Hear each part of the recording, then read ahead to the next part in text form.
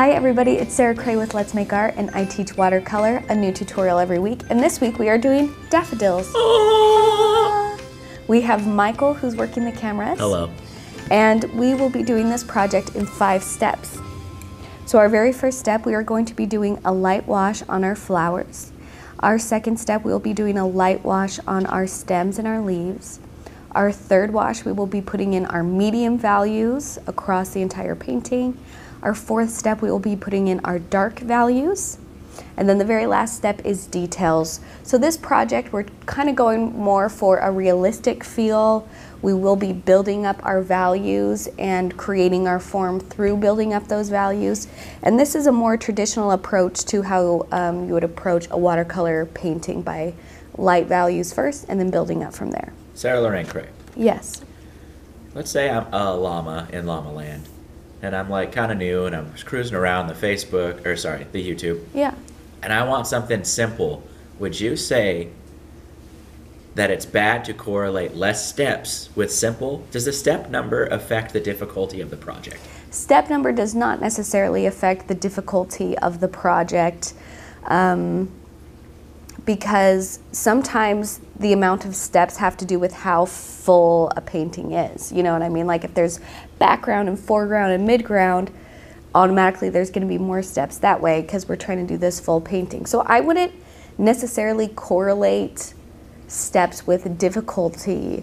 And I'm trying to think of what a good indicator of difficulty would be. And this is where it gets a little bit tricky, you guys, because we all have preferences to what we enjoy painting, and that can inform us of, like, if we have a tendency towards a specific style. For example, if you like structure and layers and more realistic, then projects with outlines are a great way to introduce yourself to watercolors, like the daffodil. This would be a good one if you enjoy that kind of structure.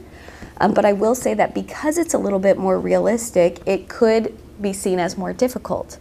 Now, if you have a tendency to like looseness, you like freedom, you like kind of like, yes, people can give you directions, but you're gonna do what you want anyway, which is also a fabulous way to learn, then maybe the Citrus Grove tutorial that I did a little bit earlier in the month would be better for you to try. All I say, excuse me, my voice is going away, but just pick a project and start. And then if that project is not the one for you and you don't enjoy it, pick a totally different one, because maybe how I approached that painting and taught that painting is not lined up with how you want to learn, and that's totally okay. But we have so many different tutorials. So I would say just jump right in. Just jump right in and try it. I would recommend the carrots one probably as one of the first ones to tackle, because it's just fun. It's just fun. It's pretty, it's vibrant, it's loose, but you could do structure if you want, but that's a personal preference of mine though. Pretty and fun like me. Yes. Okay, we are using 2 paintbrushes in this project. We have a round 6 and a round 2. These are our go-to brushes. So if you're planning on painting with us a lot, I highly recommend these. However, you can use whatever you have. We are using 4 colors for this project. So our very first color is lemon yellow. Our second color is tiger orange.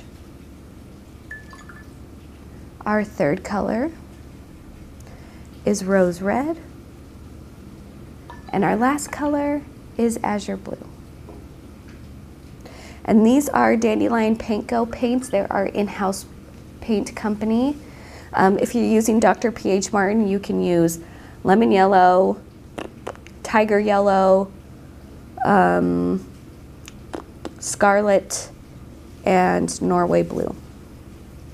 If you have like Daniel Smith or other 2 paints, you kind of just are looking for yellows, red, and blue, okay? All right, let's do our outline, and then we'll do our oath, and then we'll get into the lesson. So I have my outline. I taped it down to my watercolor paper.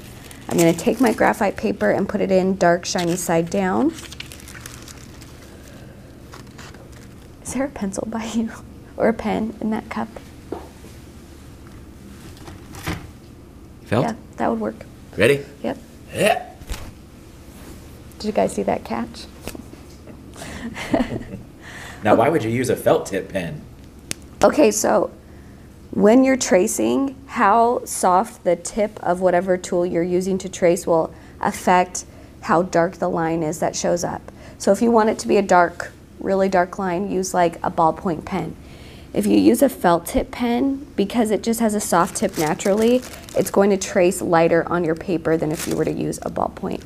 So if you're feeling frustrated with that graphite paper and how dark that line is, try using a felt tip marker pen instead. Those pens remind me of my mother. She had those growing up, and I would always steal them and ruin them on accident, and she would get mad. Because I pushed the tips too hard. Tombow pens are great for lettering also. Well, that's what I was going for. You know, I was really into lettering.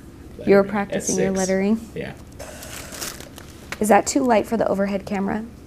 If No, it is, it's fine. I can press darker. It's fine. Press darker if you can, but Press harder, I mean. I'm picking up your vibe.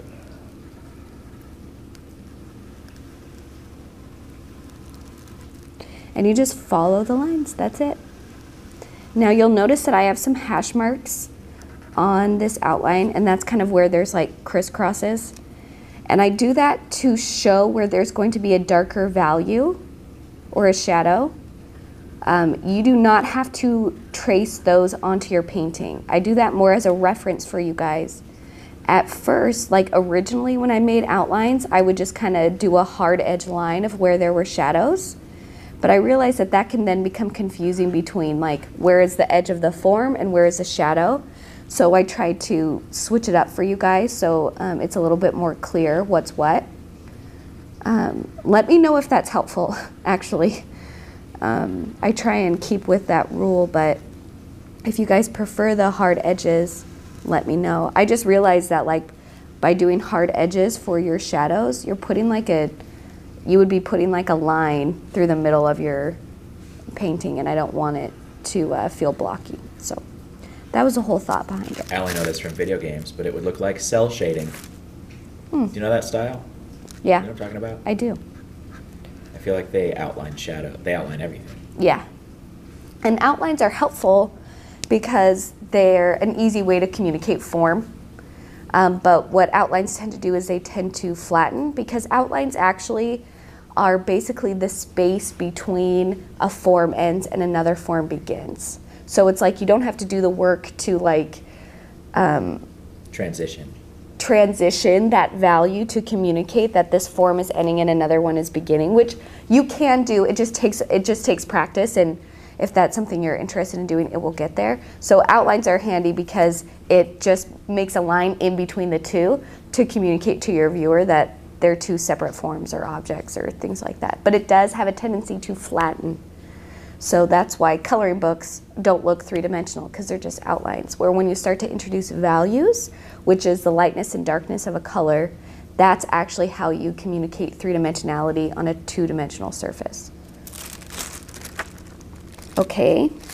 Oh, I forgot one little section.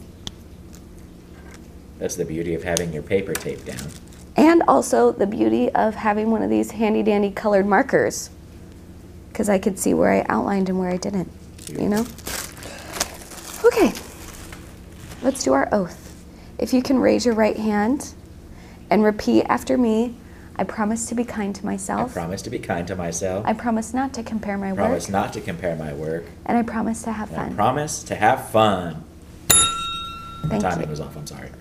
That's okay. I always want to get it like right when you hit peak thumb, you know? Okay, so we're gonna start with the light wash on our flowers and our stems. Now you can see here that my right daffodil, I went with more of a yellow orange, like that buttercup color. And then on my left one, I actually wanted the petals to be more white and the center one to be yellow. Does that communicate in the, okay, wonderful. So for my right daffodil, I'm just gonna take a little bit of lemon yellow and a little bit of tiger orange and mix that together. Add water to that mixture so it's a light value. And I'm just gonna do a light wash across the entire thing. And make sure it's a light wash. You want this to be almost like a barely there color. If it's too dark, then we won't have the highlights that we need in order to make this feel like it actually has form.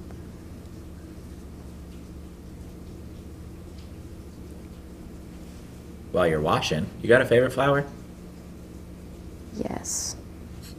Please enlighten us. It's a poppy. It's called like a sunny side egg poppy, I think is the nickname for it. I also really love ranunculus. We saw those poppies up by Fort Bragg, right? Is that what those were? Mm-hmm. Yeah. They kind of grow on a, oh my gosh, now I'm totally blanking. You know those really stalky flowers that your mom grows? Hollyhock. Hollyhock. They reminded me of a hollyhock. Yeah. Shape. I'm going to do a light yellow wash across the center of this flower since I want that to be yellow. And you could just do the whole thing. And I'm just using my round 6 for this because I'm just trying to fill up space. Okay, and now we're going to move on to our white petals. And this is where it just gets a little bit tricky because when we think of white petals, when we're thinking of painting white, especially with watercolor, we get kind of frozen because we're like, wait a second, the paper is white. How do I paint white to show that it's actually there? And one thing is that a lot of times white is not actually white. If you hold up like a white printer paper to a white flower, to the white of your eyes, to your teeth, you'll see that what you think is white is not actually white. It's cream or it's gray or there are undertones of other colors. So you have to pay attention to what those undertones are. And it depends on what it is and that will inform you. Where like for me, for these white petals, I decided to go undertones of yellow because there's yellow around it and a little bit of green. So what you want to do is you grab a little bit of yellow and then I'm going to try and mix like a tiny bit of green. So I'm going to grab some blue and yellow here. And I'm going to add water to that so it's a barely there green. And I'm going to grab a little bit of yellow to warm it up. And can you see how light this value is? Yeah. I mean, it's barely there, you guys. We want to be working in such a light value to begin, okay? So using this color, I'm not going to paint the entire thing. I'm going to start by kind of following, if you have your outline still. And you can just pull this up beside you if that's helpful. Kind of look at where I have some of these hash marks.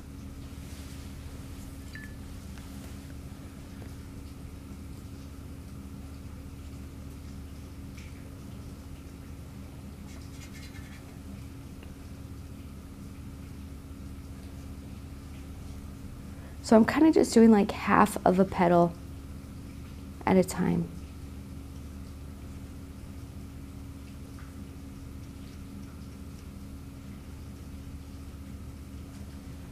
I love plants so much. Yeah, they are beautiful. Okay, now I'm going to do the same thing with my stems. And then this one I'm going to allow myself to do a little bit of a darker value for the green than what I did for my petals.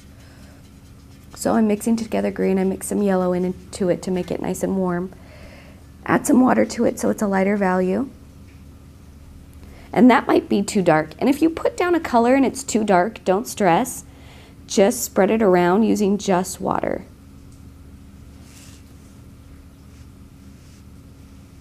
Or you could always grab your paper towel and kind of like lift up any extra color.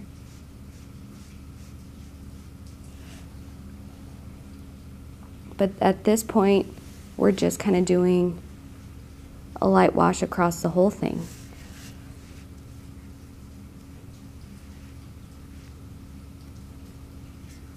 It's been a while, but I think daffodil stems are hollow. They're like a straw. That sounds right, but I'm not sure. I feel like it's been a long time since I've actually like touched a daffodil.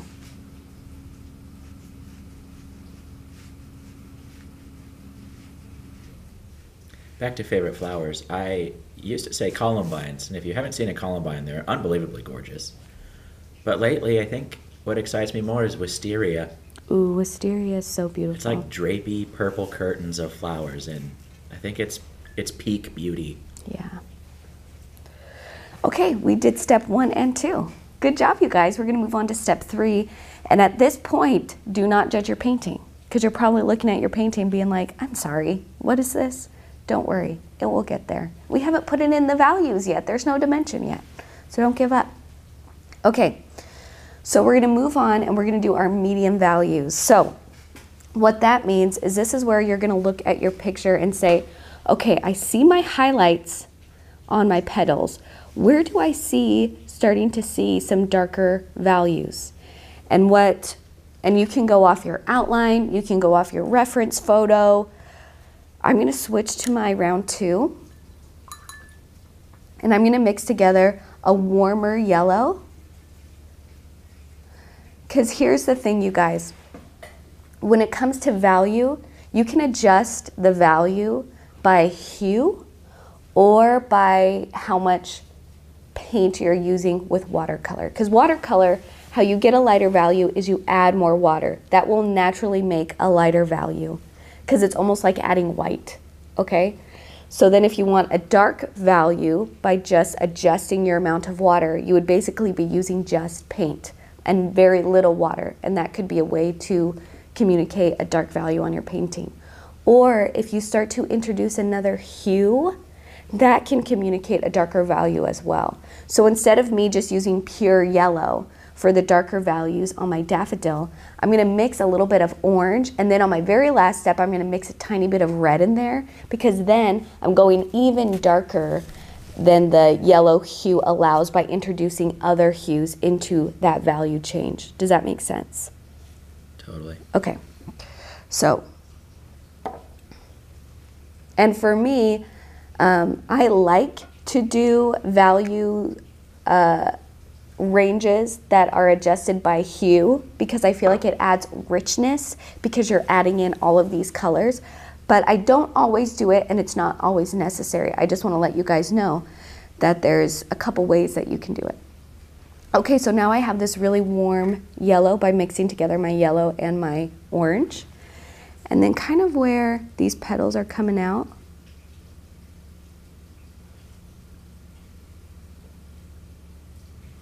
and what I like to do too is I like to put these colors in, and then I rinse my brush, and I like to blend and transition them.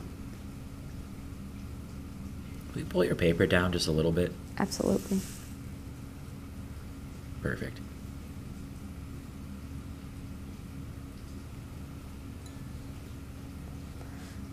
And the reason why I'm doing this kind of blending and transitioning is because I want this to feel like natural transitions. I don't want it to totally feel like color blocked. Already I see form, you know what I mean?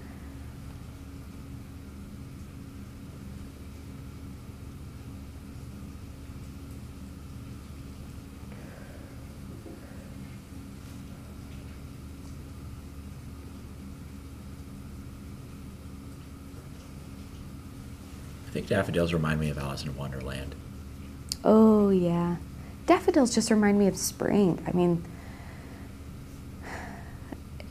they just scream like April to me. I wonder if you can eat them. I'm gonna look it up. Okay.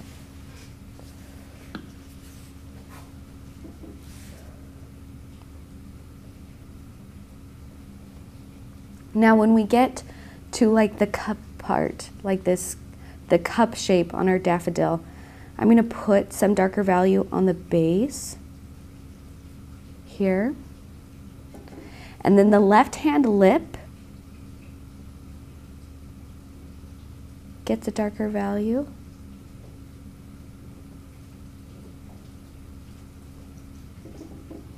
And then for the right-hand side, it's not the lip, it's where that lip turns into the bowl kind of curve in there.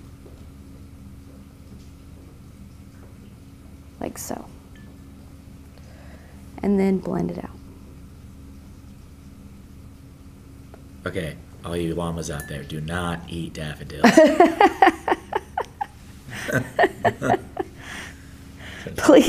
Please don't eat daffodils. They're not good for you. They will not be good for you. And if you eat the like bulb part underground, I think it could kill you. Okay, good to know. Well, don't eat plants just that you don't know about, unless you research them, right? Okay, so we did our medium value on our right daffodil. We're going to do the same on our left. Now using that same warm color, I'm going to do the center.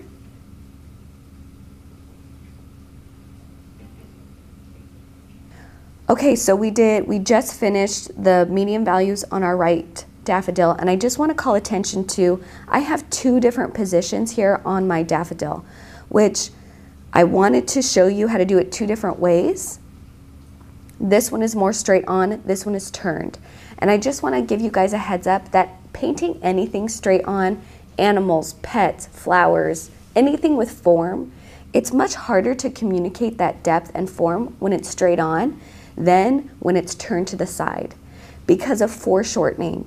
And how our mind works is our brain has ideas of how things are and the look of them in our brain. And so then when we try and communicate that onto a two-dimensional surface, that's where proportions can get kind of funky because our brain is just like, a hand is a hand. I know that a hand looks like this.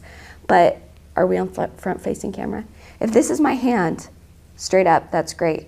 If I put it straight on towards you like this, my hand went from 6 inches tall to like a half an inch or an inch tall. And our brain is like, wait, hands aren't half an inch tall, and then it gets really tricky to communicate. And that's the same. So if you're looking at a flower and it's turned to the side, our brain is like, okay, I see that form, I see that flower. When it's straight on, it's like, ooh, I gotta communicate that depth and that form still, even though it's like facing me. Does that make sense? Totally. Okay. So I painted the center of this, and then I'm gonna go along the edge, and just kind of where it kind of turns in a little bit is where I'm gonna put this darker value, or medium value, I should say, and then I'm just gonna blend it out.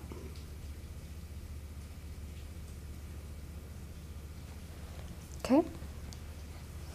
Now I'm going to do the medium value on my white petals. Now this is where I'm going to introduce some neutrals. I want it to be a little bit more gray than yellow or green. So I'm going to mix together azure, rose red, and some orange. And just kind of keep adding different colors until you get more of like a gray. Now this is a brown, but it's reading as a neutral brown to me, which means it's not super warm, and that's what I'm going for. And to get more of a neutral brown, just keep adding like blue instead of yellow.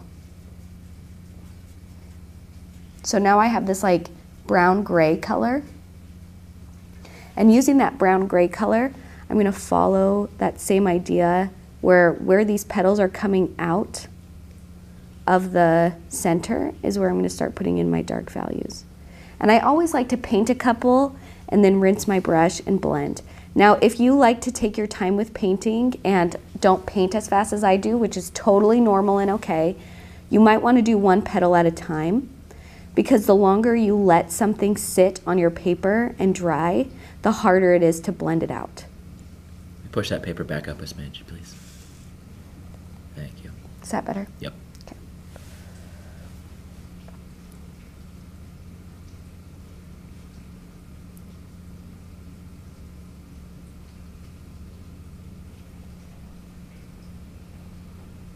Concerning the eating of wild plants, I've just been thinking about this whole time because I'm weird.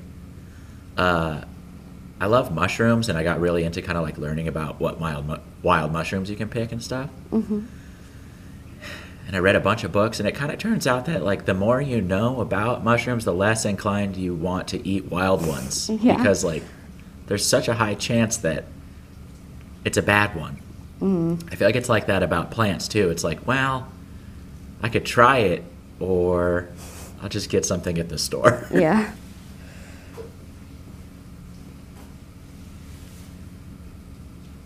I think it's crazy how many different shades are in that one. Hues. How many different hues? Sorry. Hues. Yeah, different colors going on. Okay, so we did our medium value on our petal part. Now we're going to move on to our stems. So I'm going to mix together a darker green using blue, and you can use orange or yellow. They're both really warm, so they'll get the job done. And then I'm going to mix just a tiny bit of red into this to desaturate my greens.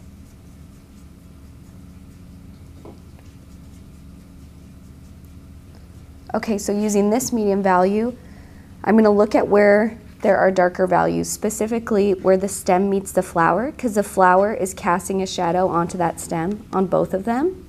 And then also we can see that some of our stems are kind of turning. So we want to show like this is one side and then it kind of turns and we see the under part too, and then it continues to go. Do you guys see that? Yes. Okay. So I'm going to put in this value, and then of course rinse your brush and blend it out, you guys, so it's not too chunky.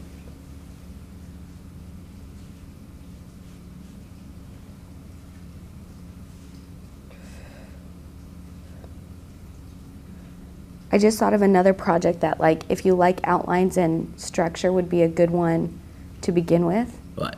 I think I'm thinking back to where I see people felt successful in a project. And I feel like the flamingo with the floral crown, that one, I think I saw a lot of success with that, and also the giraffe. Both classics. Yeah, harder ones that do have outlines, obviously like the eyes is really difficult. And I actually did a sunflower that did not have an outline. I've done 2 sunflowers now, but the first one I did, that one was really hard. So like if you tried that one and you struggled with it, totally understandable. That was actually a really tricky one.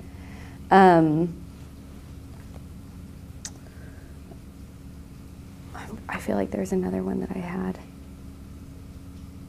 I don't know. It's also, I will say that even me just answering this question of difficulty, I am nervous to answer it just because I know that we all learn different ways and have different tendencies, and I'm afraid that like what I consider maybe more straightforward or easy might not be that to you, and I don't want that to discourage you from thinking that you can't do this.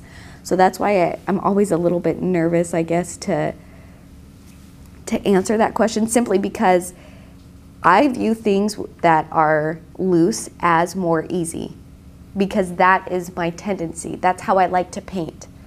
So I don't fight against that.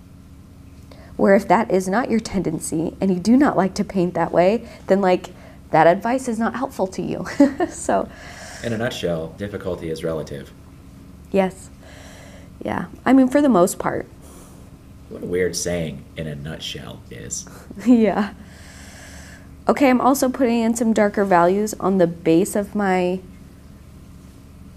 stems here, and just kind of blending up.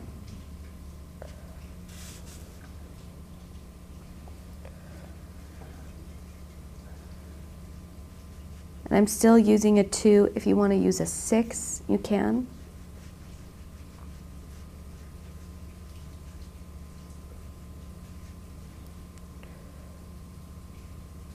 I wonder if also difficulty is determined by like detail, Yeah. Well, that's what I was curious about steps, because like maybe there's 10 steps because the whole paper's filled up, but kind of just like keeping track of doing those in the right order, or like the stress of that. I wanted you to reassure people that maybe that wasn't difficult, especially if you have a guide, Yeah. Okay. I'm feeling pretty good about where this is going. Now at this point, you should start to feel a little bit more dimension with your daffodils. This should feel different than when we finished step 1 and 2. Okay, so now we're moving on to step 4, which is our darkest values. And I just want to point out that also when you're painting realistically, I personally have a tendency to go with saturated colors. I love vibrant colors. That's why I love liquid watercolors, because they're dye-based, so you get that vibrancy, and I'm all about that. However, usually when you're painting things realistically, you're not going to see such vibrancy. There is always sometimes a little bit of desaturation, especially when it comes to like creams and yellows and things like that in nature. So for my daffodil, this is looking really vibrant. It's looking great, but if we're trying to paint this realistically, I have to tone down some of these yellows and these oranges, so then it's not like vibrant in your face. You know what I mean? Mm-hmm. So I still have this brown, and I'm going to add a little bit of red to that and a little bit of yellow and orange. So it's kind of like a dark orange brownish color. And we're going to see how that looks with our, yeah, there we go. That feels a little bit more.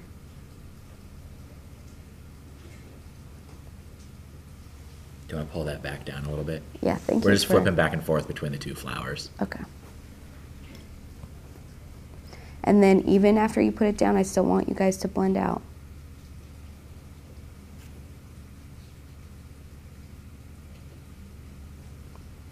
And I think I might cool off this brown even a little bit more. Try and neutralize it by adding complementary colors back and forth. That's still too brown.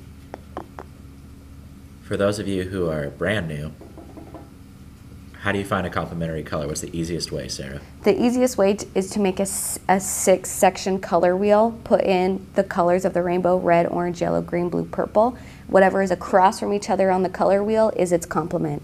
Red and green, blue and orange, yellow and purple. So if something is feeling too green, add red to tone down that green. If something's feeling too purple, add yellow to tone it down. Turn it down. Turn that down. I wonder why they call it a compliment, because it's like the opposite of that. Well, actually it is. Even though you can utilize those complementary colors to tone them down, you can also use them next to each other to hype each other up. So like oranges and blues next to each other, they make those colors pop when they're next to each other, which you can utilize. So they do complement because they make the other one stand out when they're next to each other. But you mix them together to tone them down.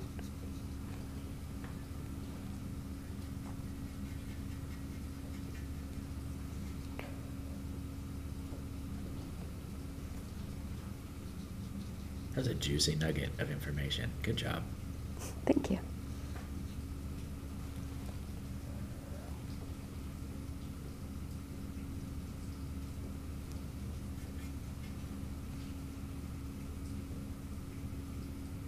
Let's do an old classic, Sarah. Yeah.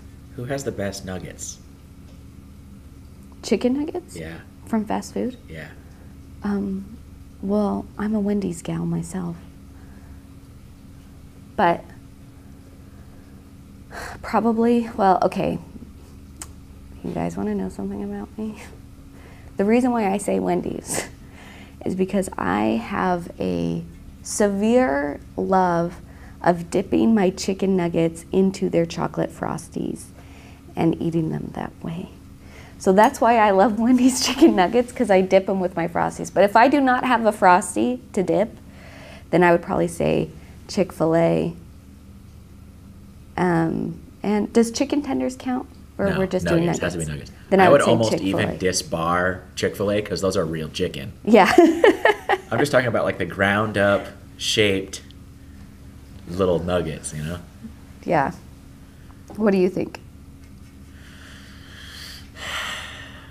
I don't know. I'm a McDonald's guy. I love the crisp on them. Yeah.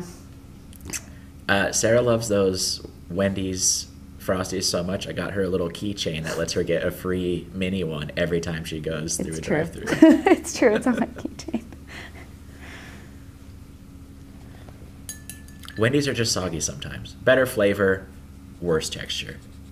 That's fair. I have had an undercooked chicken nugget before, though, and it ruined me for a bit. Ooh, that does not sound like jelly. a good time. Michael. Okay, all right. Sick. Okay. And then now we're going to do the bottom of the kind of cup here.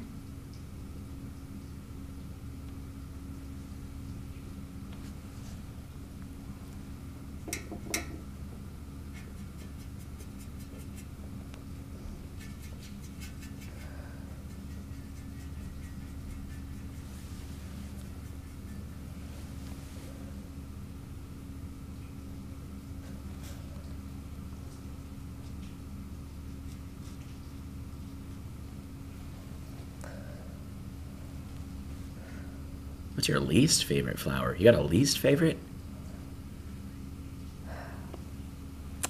Nope. I feel like you do, and you just don't want to offend somebody. Oh, I just did another wash on my yellow that kind of turned it green a little bit, which if that happens to you, not a huge deal. I just lifted up that color, and then I'm going to grab more of the yellow and the orange and just do a wash over it. How did that happen?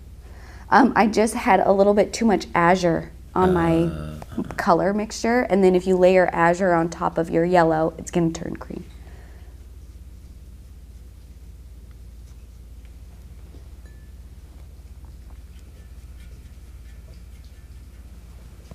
Michael, you're like, why did you do that?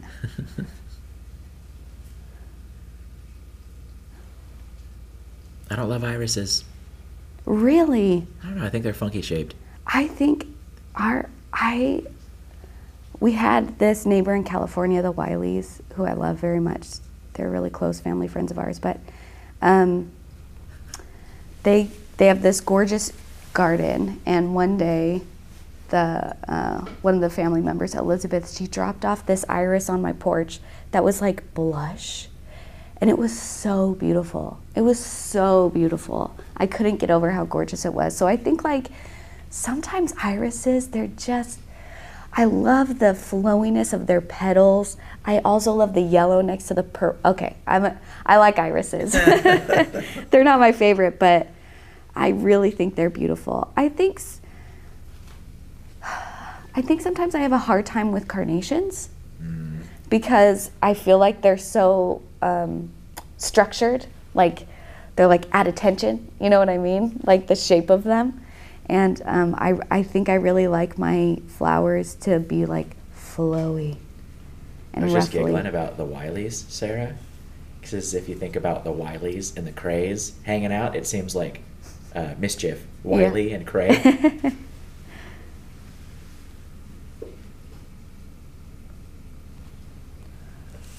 Okay, ooh, that daffodil's looking good.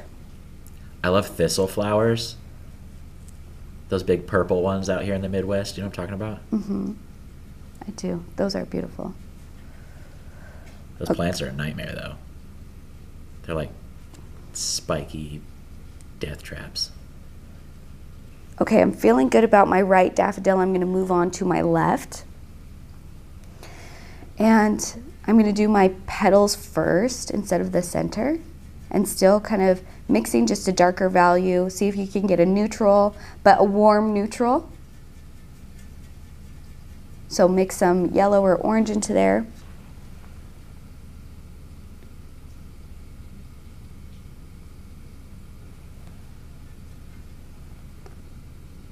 And again, kind of more following where it's coming out of the center.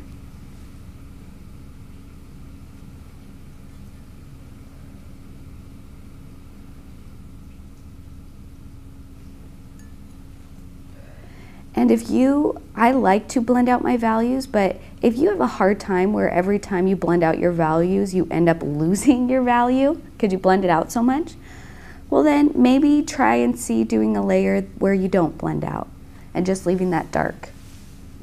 And see what that does, if that helps.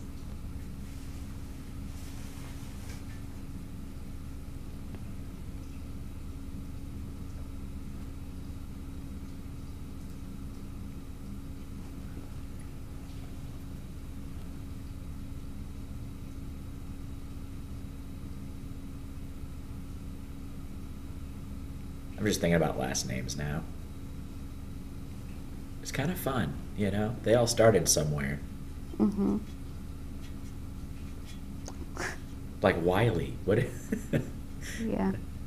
Like now that means like crazy, like a wily kid, right? Mm-hmm. I wonder how that like surname came to be. Well, if there's any Wileys watching, Yeah, right in. let us know. Okay, so I'm adding kind of a darker value along the edge here. And then going into the center. The outer ring here is going to have a darker value.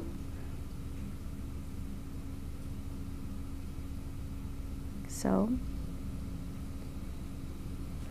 And then on the inside, it's going to be like a really dark brown, but please leave like a little bit of a white space for like the stamen.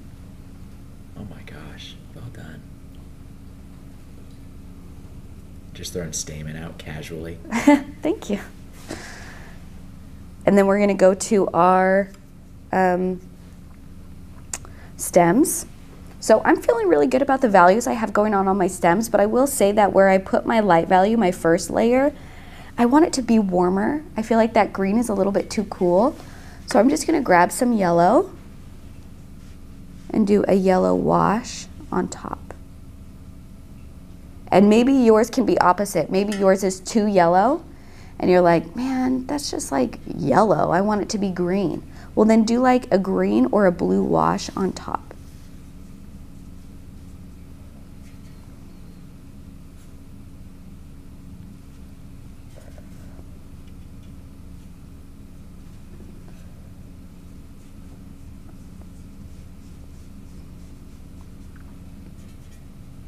Okay, Wiley is from Old English. It means willow. Means willow? Yeah. Mm. In case you're curious, all you listeners out there, all you cats and kittens, cray is a little type of creek. That's why those like little freshwater lobsters are called crayfish. Mm-hmm. Little creek.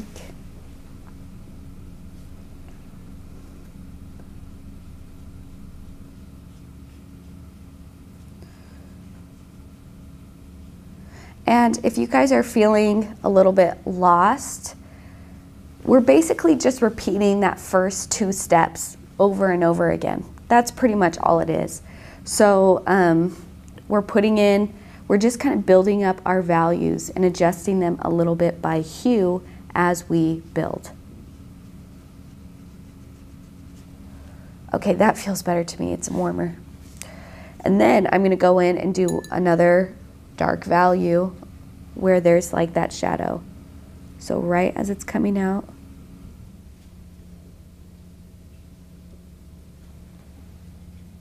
See how much that pushed that stem back in space? Totally. So cool.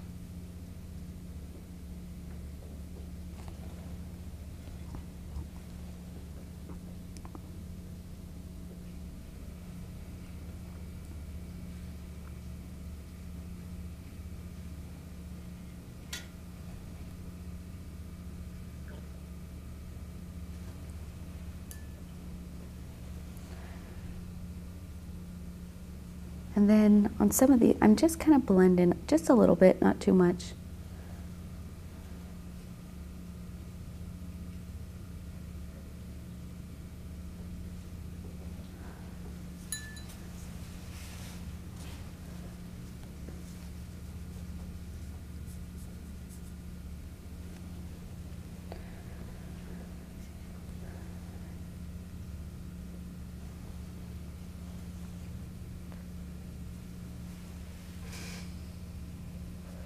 Okay, that feels good. My stems feel good. I love these greens that I'm getting here. And then if your greens are feeling a little bit too saturated, you can always mix a little bit of red in there, tone down that green. And I think I'm going to do, and we're on our very last step. So this is where we've put in our dark values. Hopefully they've had a little bit of time to dry, to give you an idea of how they kind of ended up, because your painting changes as it dries. especially in watercolor. And then kind of see if there's any other like last minute adjustments you need to make. I feel like this petal, my right hand petal here, it needs to be a little bit darker because this cup part is coming out over it, which means it would have like a stronger shadow on it. Pull it down a smidge. Thank you. You're welcome. My voice is going too.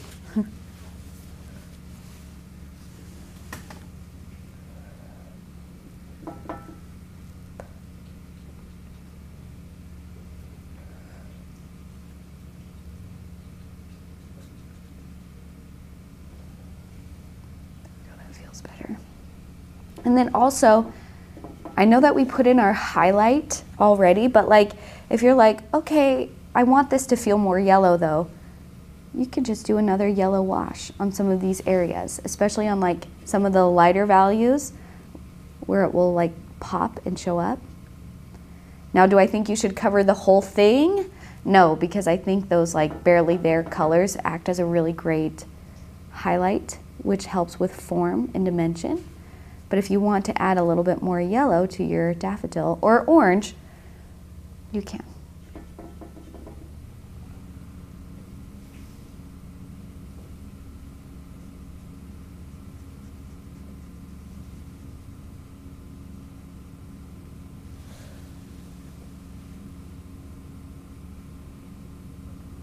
And the reason why I always kind of leave these tightening details as almost like a loose last step is because I can't see your guys' painting, only you can see your painting. And maybe you don't need to be doing the things that I'm doing because maybe your earlier layers were more yellow or darker or any of those things.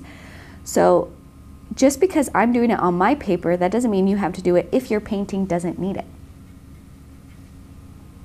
And then if you want to do a couple little like I say texture lines, but you know how petals have those kinds of little lines in there, almost where they fold in or something? If you want to put a couple of those in there, you can.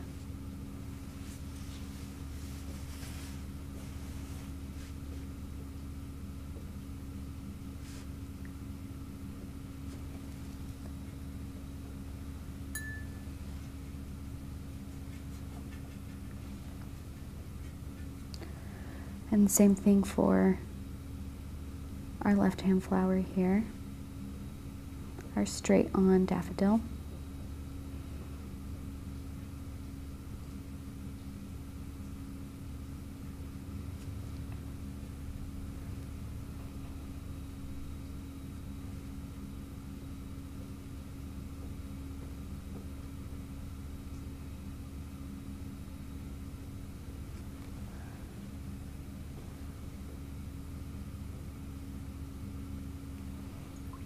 I just kind of want to make this yellow just a little bit more saturated. Not a ton, just a little. Oh yeah. Oh yeah.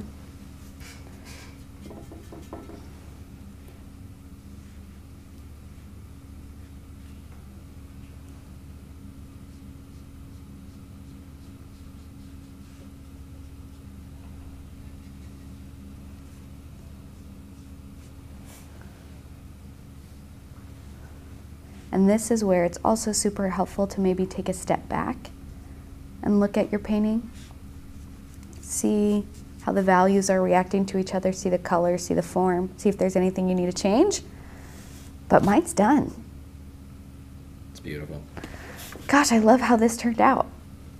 Okay, I hope you guys enjoyed this tutorial. I hope that this is a way to get into that spring mood. I'm so excited for the flowers to come out and ready to see some daffodils popping up along in our yard. If you're on Facebook, you can share your work. We have a Facebook group that's for the sole purpose of you guys sharing. That's called Let's Make Art Watercolor. We have an Instagram where you can tag us at Let's Go Make Art or hashtag Let's Make Art. And if you need any of these supplies, you can find them at letsmakeart.com. That's it. Michael, thank you for being here. Thank you. We'll see you guys later. Bye. Bye.